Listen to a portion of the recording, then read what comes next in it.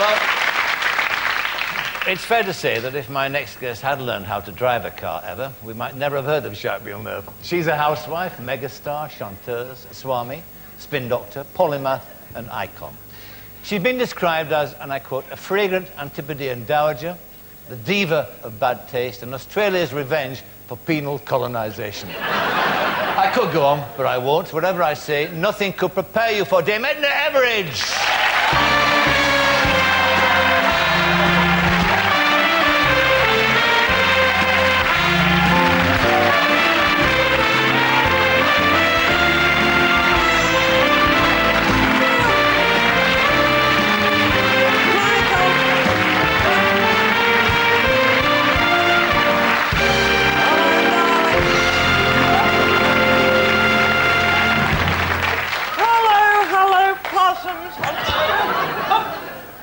I think I'm overdressed. You know?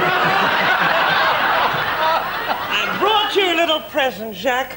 A comb. I don't think it's going to be very useful. He's looking just a little bit windswept. Why not, you angel? Hello, Parky. Hello, Jack. It's so good to see you again. It's been a long time. It has. It really has. Some of our early shows are legendary, aren't they, Michael? Oh, legendary, yes, sir. I've been taken off them, but you're still there. No, let's catch up now. We've got a lot of catching up to do now. We have. Now, what about your manager? Just rearranging my petals. Is it any...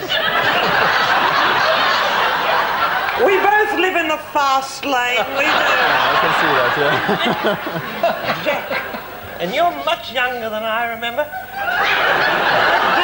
Sorry, I lost memory. Who discovered Twiggy, do you remember? He discovered Twiggy. He discovered Twiggy. That's Justin de Villeneuve. Justin de Villeneuve. That's not Justin de Villeneuve. Isn't it? No. I thought he discovered Twiggy and then took up racing driving.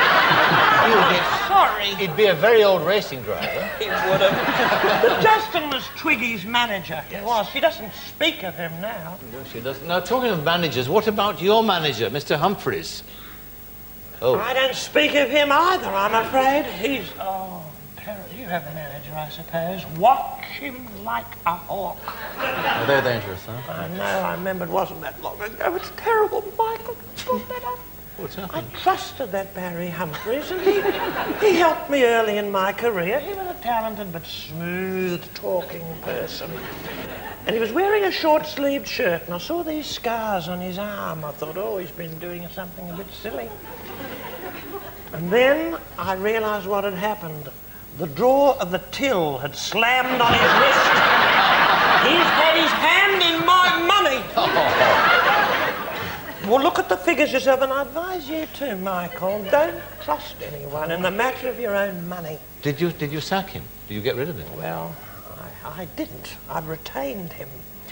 I've got him working for me. He's going to pay back every penny he took from me. I put him into my new show, and I've given him lots of rather demeaning little tasks to do. And I'm going to get every shilling back from that possum I am. You be careful, you know, you don't want to have anything like that. I mean, you think to yourself, when you're going speeding around that racing track, Justin, and you're going around there, and you think this is the major risk. The risk lies elsewhere. The risk is in your emotional life. That's where the big accidents can occur, darling. I adore this little fellow, isn't he lovely? And you know, you've given yourself a bit of a rinse, but it's not effeminate. It isn't. When I learned that Barry Humphreys was delving into my finances, yes, I had a total emotional collapse. Yes. And I had to go, and I went into a place, you know. Oh, yes, I did. And I had to let it all out. I went to Megastars Anonymous. It's something I founded. You almost qualify for it, darling. It's where people who live in they live their lives in a goldfish bowl can go and meet their peers, and it's totally anonymous. I shouldn't have actually mentioned it. And I saw you there the other night, too. I did. Oh, Hillary Clinton was there last night, bless her, and she looked happy. She did. She said, oh, it's a relief, Edna, you know. It is a relief. She said, I never thought I'd say this to you. She said, but I never thought I'd say to another woman, you know, what a relief I found lipstick on his collar last night.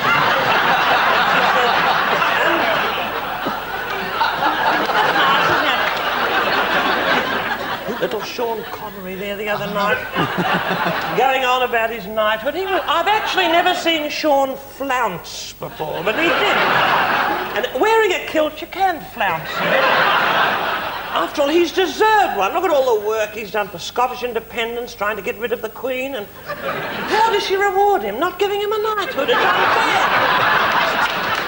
It is unfair. But I mean, I adore... You're from Canada, aren't you? Correct, yeah. I adore it. Have you been there? No, I haven't been to Canada. Mostly, it's beavers and mounties. Pretty well. And Donald Sutherland. Remember him? I do remember Donald Sutherland, yes.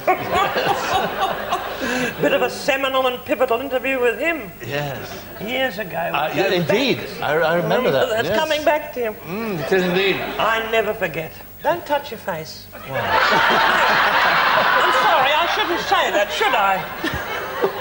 But you know, since you got rid of your clipboard, you've been fiddling with yourself again. You have. Because when you had... Michael, I adore this man, don't get me wrong, viewers and studio audience, and little Justin, but I mean... When he had his clipboard, at least I think a man like you needs a clipboard on your lap because you can rearrange yourself behind it. You can wear it. I never thought of that. Now you haven't got... His clipboard was a focal point for him. Now he hasn't got it, he does a bit of the lobe tugging again. A little bit of the nostril flicking. Well, I was watching you the other night. There you go. I was watching you. And you see? And I thought, you know, I thought I never realised you were a mason. I thought you're sending signals, or perhaps you're buying futures, you know, and you're sending little messages buying pork bellies, you know, at the same time as doing the show. Who was on? Who was my guest? Look, I loved it. Because you had Scylla and Lily. Yeah. Last week, I adored them. Of course, I'm a big fan, quick-witted and lovely little Lily. And you bring out, you see, you're a master, you're unique. All the other interviews, done any of the other ones, don't bother. This is the man, because he's polite and he listens. There's a person called Jeremy Isaacs, you know? He hides in the dark. You never see him. That's why I keep mistaking him for Michael Winner whenever I bump into him. He doesn't like that either, I can tell you. But he doesn't listen. You know, you could tell him you were a serial killer and he'd say, and what are your plans for the future? You know, he's not listening. Now, he could do with a clipboard. He relies on the clipboard and not his ears as you do. And little Scylla, he brings things out of people, you know. I admired Scylla for years, but I didn't realise that she came from humble origins. I didn't realise that. No. Or that she had a rudimentary education. I didn't know that. And another thing, she was so nice, wasn't she? Wasn't she gorgeous and lovely? Yes. And you brought that out because I know people who've worked with her for years and they've never mentioned that. Never. They've never mentioned that side of you, Scylla. Love you. I tell you what we should do, actually. We should talk a little bit about the new show you're coming to, and also I should ask you about... Oh, my new show, you've got to come. I'll give you some tickets. She doesn't listen much, does she? Guildford, and then Plymouth, and then Bradford. Oh. And, you touched your nose again. And then, because you're worried about the time, but then the Haymarket in London. And that's all I'll say, but it's a musical, and it's based on my life. And it's new, and it's exciting, and it's makes me a very happy woman. Well, it makes me happy to see you so happy. But I'm happy because they're putting me in the Dome. In the Millennium Dome? In the Dome. Mr. Mandelson is a friend of my son, Kenny, and they've got together. Kenny's gay, isn't he? He's what? Gay? Horrible thing to say. I thought he was. I'm sorry. Why can't you call my son and his friend Clifford by what they are? What are they? Flatmates. Flatmates. But they've got this figure in the dome. It's sexless, isn't it? Asexual. Isn't that stupid? Ever heard of anything more ridiculous? I mean, you can enter it, can't you, presumably? Yes. I mean, 50%. I mean, who wants to enter something when you don't quite know what it is? I suppose it'll have a couple of entrances. It'll appeal to everybody. And there'll be a ramp for the disabled, won't there? But I mean, where's that going? I don't know. No, what I meant to say to you as well, of course, was, and inquire about, was Madge. I know that... Madge? Yes, Madge, your bridesmaid. He doesn't want to meet her. Madge was the bridesmaid at Dame Edna's wedding many, many years ago, and has not... She saw something unutterable at the wedding and has not mentioned a word about it ever since. Not spoken. She's silent. She's silent. She's in New Zealand. Well, she's loitering somewhere. She's probably over there somewhere. Shall we see it, Madge, shall we? What? Shall we bring her on? Oh, well, if you must, you'll depress people, but still bring her on. I think she must be over here. Madge! They want you on here, darling. Madge!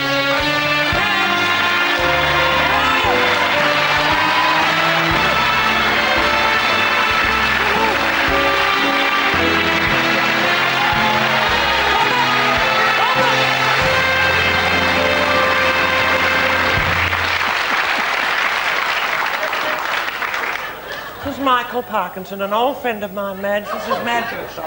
Hello, Madge. Nice. He doesn't speak, but I've activated a T-shirt. Listen to this. Listen. I love you, Parky. Isn't Love you, Parky. Well, that's as close as she gets. Sit down there. And don't look at him in your lustful way. She's undressing him with her eyes. That's what she's doing. Did I read somewhere that Madge was to be in a movie? Well, she wanted to be in the Titanic film. Do you know this woman? She's such a fibber. Did you see the Titanic? Not yet. No, you need to allow a bit of time to see it. Well, she claims she was on the Titanic. She was. Ah. Well, she looks like something you find at the bottom of the sea, doesn't she? Talk about a sunken chest. Poor old Madge. Oh, she's poor woman. She's very frail, isn't she? Frail? Yes. Strong as an ox. Is she? Press-ups on one arm every morning. No. Oh, yes. No, nonsense. Don't you worry, this minx. She goes out at night raging with other New Zealand women. Ah. Oh, yes. And, of course, she's pierced multiply. When there's a high wind, she whistles. Right, now, shall we bring on? You've mentioned New Zealand quite a few times. Our very special guest tonight, so the well-known New Zealander. I mean, the First Lady of New Zealand, as you are the First Lady of Australia. No question. No question at all. But in the meantime, may I thank you very much, Dame Edna Everage. Thank you, Michael!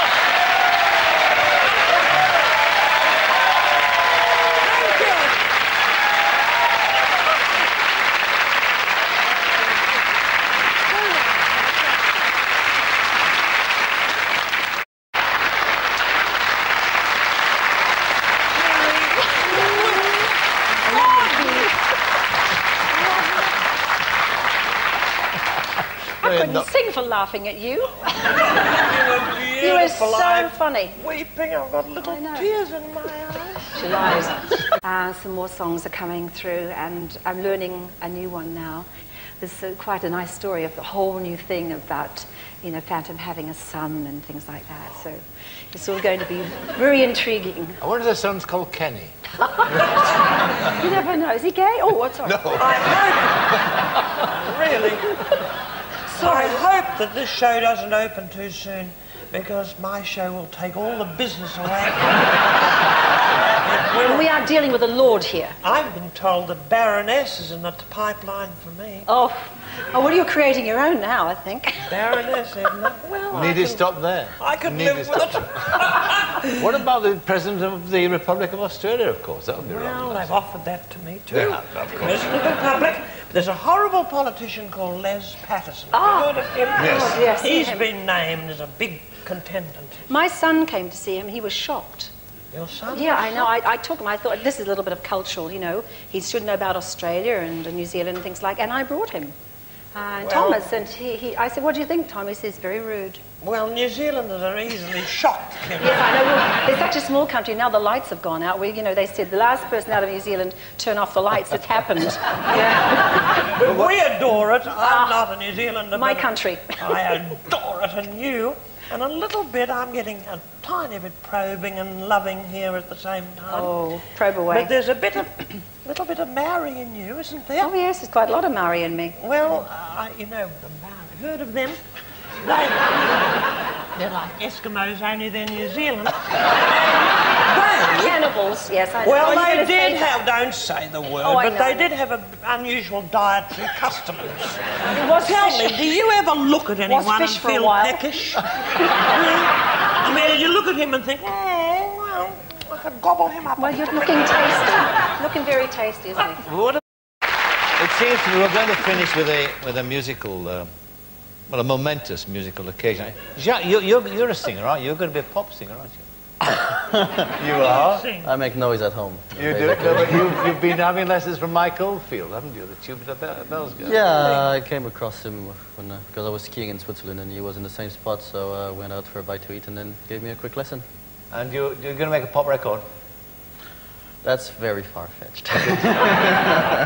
I was just thinking about it all this time, the only one who can't sing, you know. We should have brought him in on our little song. We Our song. our Oh, song. you've got a song. Well, have you got a song? I mean, this is going to be, it's a momentous musical occasion, this, and we should be privileged to be part of this because it's historical, to say the least. Or hysterical. Hysterical. Stop. It's historical. So, our friend Mr. Holloway, our marvellous musical director. Laurie Holloway. Lots of Holloway. Is he lurking there? He's lurking, plus band. We certainly wanted to dress accordingly for the song, and I said I'd wear something simple. Well, And this is the simplest frock Dame I've Edna- got. Look at this lovely bee. You want to stroke my bee? Very nice. Oh, lacquer, I'm afraid. Right. Would you like, therefore, to make your way across there while I You introduce know these your... Gladys? Yes, those Did you wonderful... know they are bisexual hermaphrodites, Are they Gladys? really? They don't know who they are? Well, I don't know what they're up to in those vases. All right. Floral sex, I wouldn't be surprised. Tunes just a moment. Right.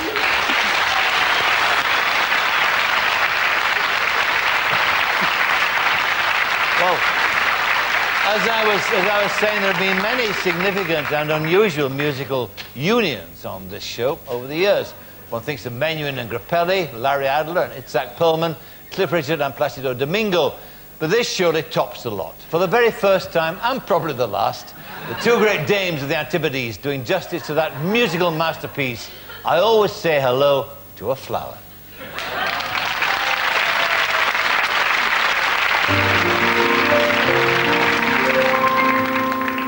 Some people talk to each other while others talk to their cats. Some people talk to their mothers while others talk through their hats.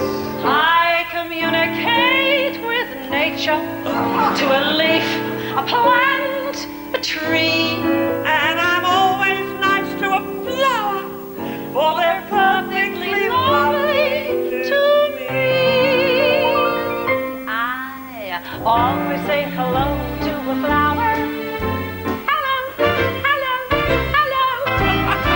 I totally ignore the crashing bore who lives next door, for her conversation's silly, yet I never snub a lily. I'm always glad to see a gladiolus.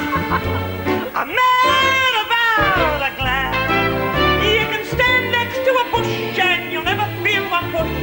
Flowers are refined and polite, and I've never seen a pansy fight.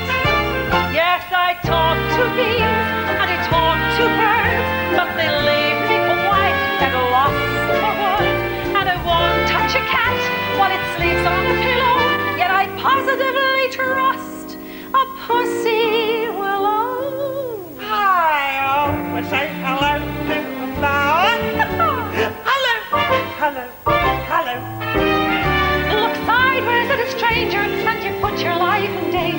but flowers never overstay. They stimulate and fade away. Flowers are the sweetest thing I know. So when I see a flower, I say, hello, blossoms. Hello, Kiri. Kiri to Kanawa.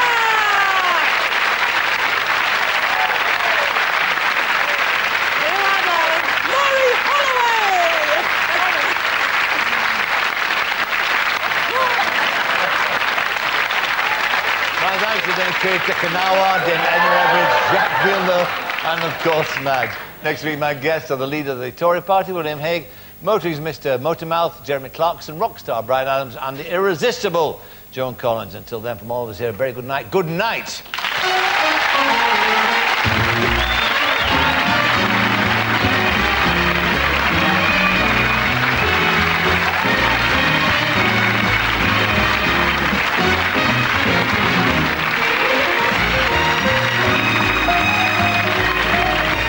Parkinson's back later tonight on BBC Two as the special guest of Comedy Nation at 12:15.